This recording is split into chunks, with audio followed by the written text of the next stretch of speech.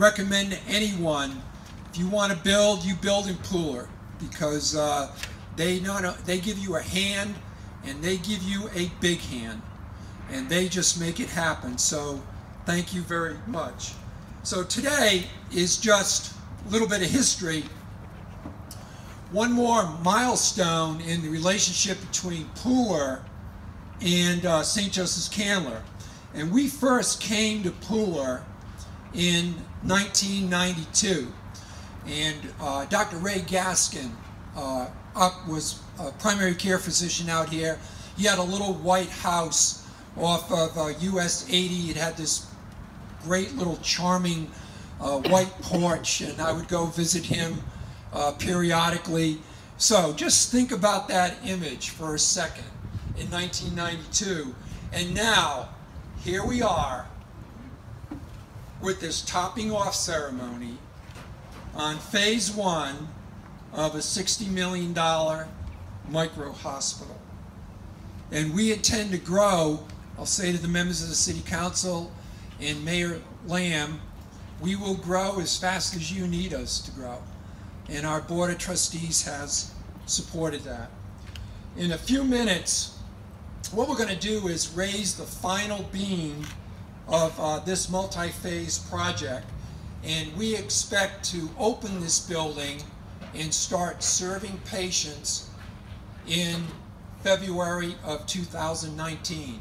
So if you just blink right now, when you open your eyes, you're going to be out here at a dedication ceremony, and then the next day, probably back of a napkin, although they probably don't want me to say this, maybe February 19th or so, we'll start serving patients. And Walter, I'll just have to tell you, your team has done an amazing job. Let me share with you a few metrics about this job.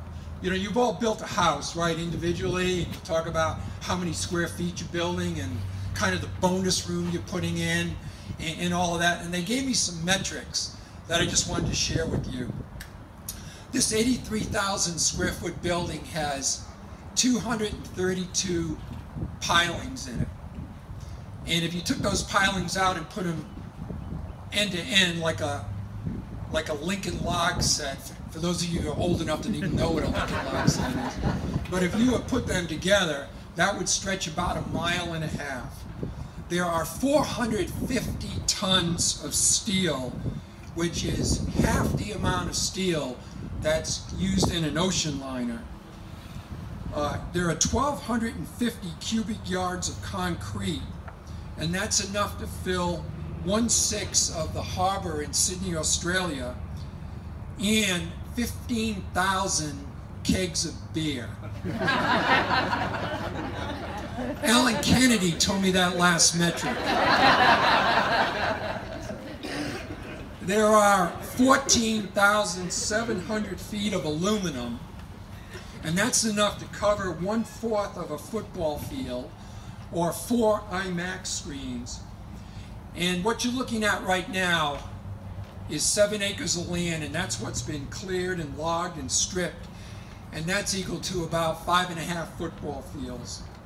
And there are also, this last metric, 1,000 feet of sanitary sewer pipe installed, and that goes 20 feet deep, which is as tall as the Empire State Building.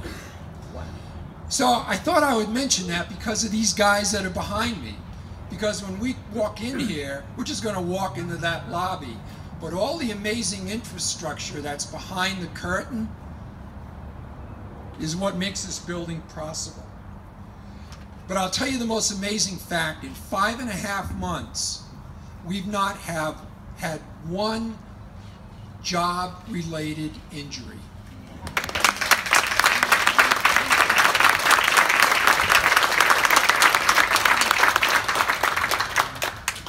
So today's ceremony, as I said, is the topping off ceremony.